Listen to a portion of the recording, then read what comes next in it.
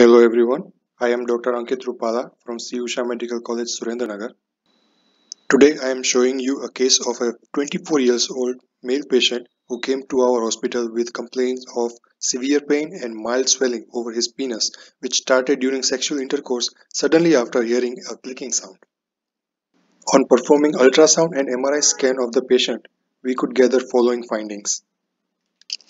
This is an axial ultrasound image of proximal two-thirds of penis, where we can clearly see dorsolaterally located right and left corpus cavernosum and ventrally located corpus spongiosum and urethra within it. Here we can also see a hypoechoic collection on the lateral side of the right corpus cavernosum. Another axial image shows connection between the right corpus cavernosum and the collection, which suggests a tear in tunica albuginea, which is better appreciated in sagittal image seen as discontinuity of echogenic line. On MRI scan, axial T2 weighted image shows hyperechoic collection adjacent to right corpus cavernosum.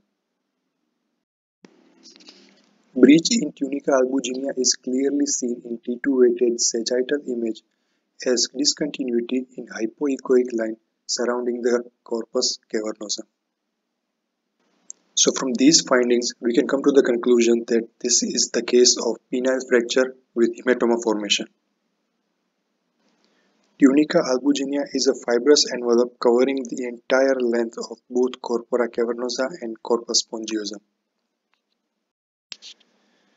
During erection, thickness of tunica albuginea changes from 2 mm to 0.25 mm, which makes it vulnerable to injuries.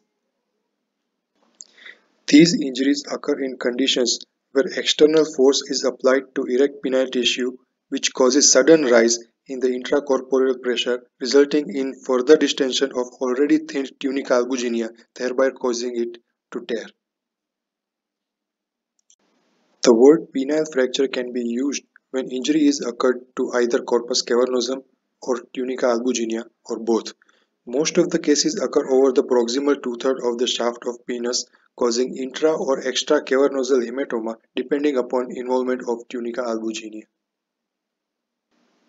The patient usually presents with complaints of acute pain, mild to severe swelling depending upon the size of the hematoma, and sudden detumescence due to extravasation of cavernosal blood.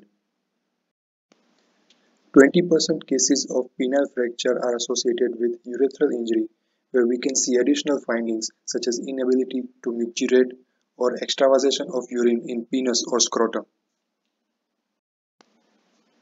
Radiological investigations can be separated in two sections. Cavernosonography and retrograde urethrography are less frequently used as they are invasive techniques. False negative result can also happen if the defect is small and gets closed due to fibrosis before the procedure. Ultrasound and MRI are ideal techniques for evaluating penile trauma. These can show the integrity of tunica albuginea as well as the extent and location of a tunical tear. Associated vascular injuries can also be shown by Doppler ultrasound techniques. Penile fracture is uncommon and often underdiagnosed injury because most of the time patient hesitates in explaining the actual mechanism of injury. Therefore, history becomes less reliable in making accurate diagnosis. However, prompt imaging techniques can overcome that obstacle and desirable recovery can be achieved by urgent surgical intervention. Thank you.